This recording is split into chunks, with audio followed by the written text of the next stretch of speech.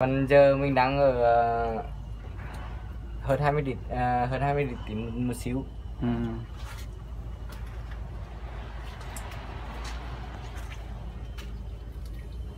Đấy là cái gì? Đây là bàn điều khiển ở dưới. Con cổng này là cổng gì đấy? Đây là cổng van điện. Con cổng này. Cái này là cái gì anh? Đây là coi. Vâng. Đây nổ thế nào xem cái nào? Đây Thao tác vấn đề điều nổ một chiếc xe nâng người không phải là đơn giản. Vâng, bây giờ anh em sẽ được chú ý một thao tác của người hướng dẫn xe nâng người. Từ vấn đề thao tác khởi động tới đề nổ. Còn vận hành mình quay sang bên chiều lông. Thế là mình để đồ điều khiển bên dưới hả? Đúng rồi. Cái này là điều khiển dưới bên dưới, còn cái này là điều khiển bên trên. Cái này tắt. Cái này là tắt. Rồi ok. Cái nút đỏ đỏ là nút gì đấy? Nút tắt tổng nguồn khẩn cấp. Nút nguồn khẩn cấp à? Mình tắt cái này thì là tất cả trên với dưới không ấy nữa. Bây giờ mình đây. Đâu xem nút đây nào. Rồi. Đây đi.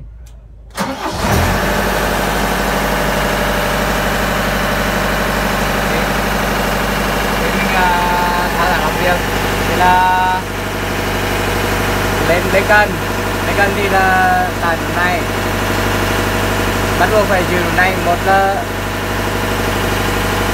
giữ một chỗ này rồi là một chiều đến đâu Phải giữ đồng thời hai nút à? Rồi giữ đến đây.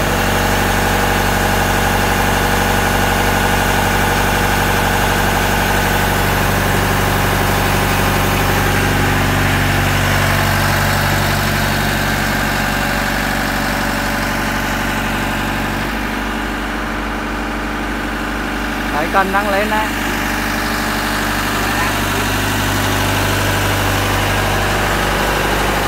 Tới hai chuột.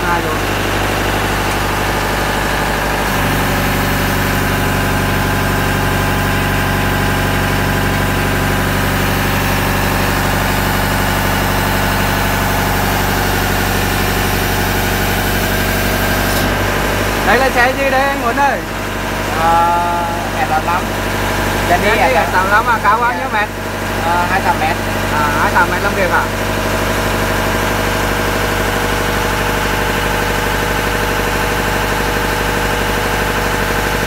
Rồi mình quay lên trên. Còn mấy cái nút này là nút gì đấy? Đây là quay toa, quay lồng. Thử thấy không? Nặng quá không đấy?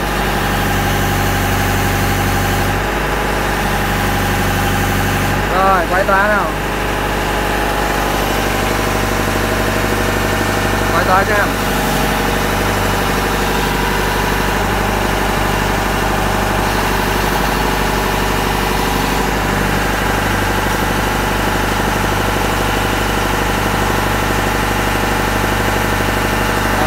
Đây Còn cái này nút đây là nút gì? cái này có chi, có hai nút chi. Còn cái này là cái gì? Cái này là chỉnh ngửa lông về đến đâu ngửa lông. rồi. Còn cần này là cần gì đấy? Cái này cái Dịp nhỏ nó đấy đúng không? Rồi còn cái này là ra cân vào cân. Ra cân vào cái ống to này đúng không?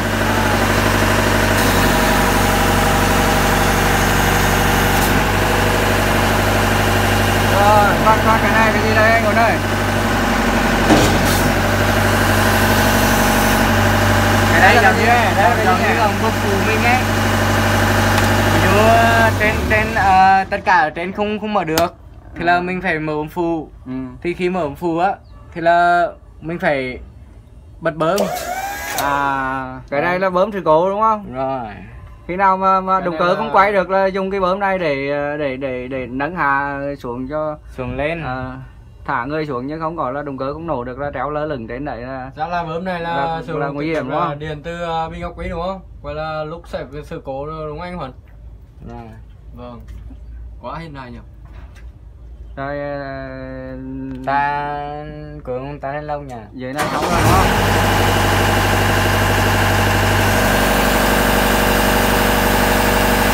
Có vài bài đấy.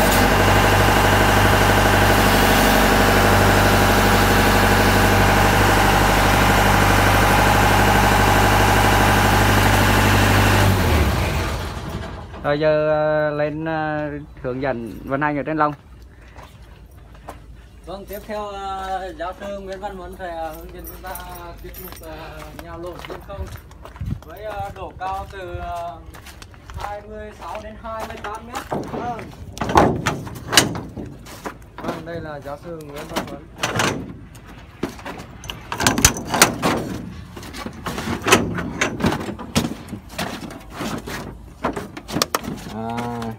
Đây nút D. Khi D không được chầm gá. Đâu gá đâu xem nào. Gá đâu. Rồi. Chân ga. Khi mình D thì để bên trái hoặc bên phải. Khi mình D đi xe nổ. Đồng rất rồi. Đây, đồng gì nữa?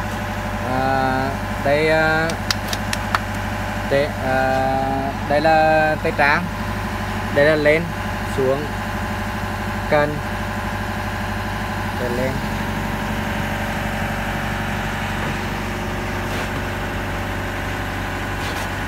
lúc chúng ta vận hành tay tráng chúng ta phải bấm cái nút gọi là nút đây nút châm ga. Dầm chân ga mới thao tác được tất cả các cái thao tác khác đúng không? Đây cái nút này không bỏ được. Còn cái E85 ấy, cái E85 chung thì là cái quẹt đi ra động rồi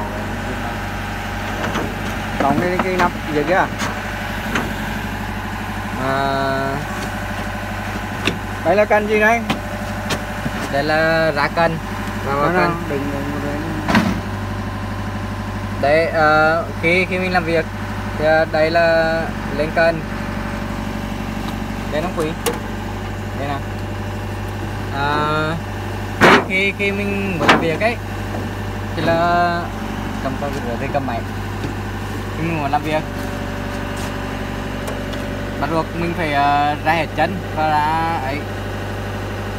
ra hết chân. Thì cái này ra hết chân nó mới cho vận hành à? Rồi. Đây là ra chân.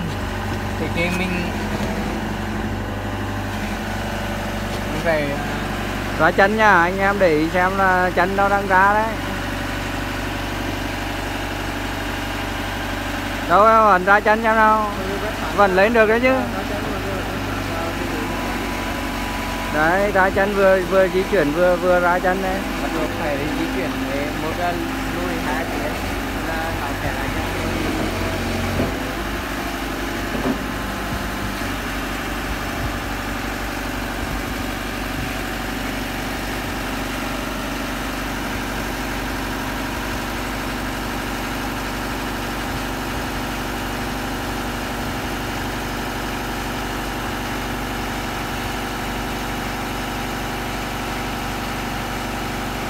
Dài quá luôn á.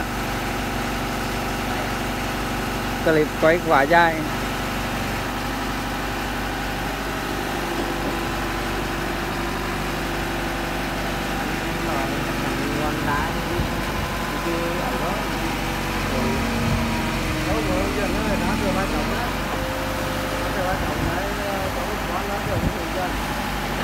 Một người nói như sau đấy, không có báo ủ được. Giờ mình muốn đưa lên YouTube hoặc là Google thế này cái nữa. Giờ em đứng trên này em vẫn còn rúng.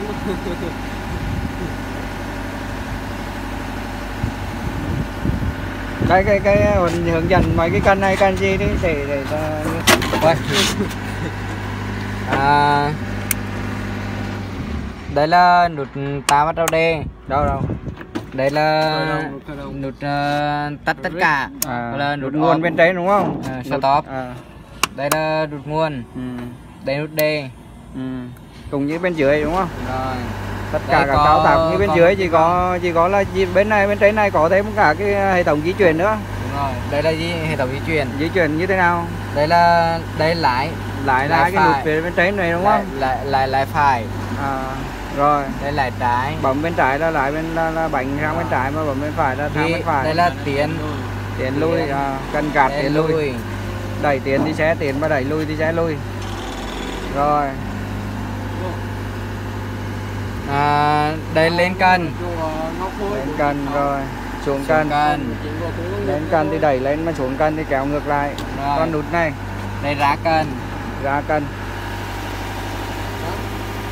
cân. Đấy rồi, đây mấy công tắc ra chân, rồi đây là công tắc ra chân, đây là ra chân. Cái xe 85 này là xe cao cho nên là khi làm là phải ra chân, bắt buộc phải ra chân, ra cả một chân mới lên được. Còn các cái thao tác khác thì vẫn như bên dưới. Rồi cảm ơn anh Huấn.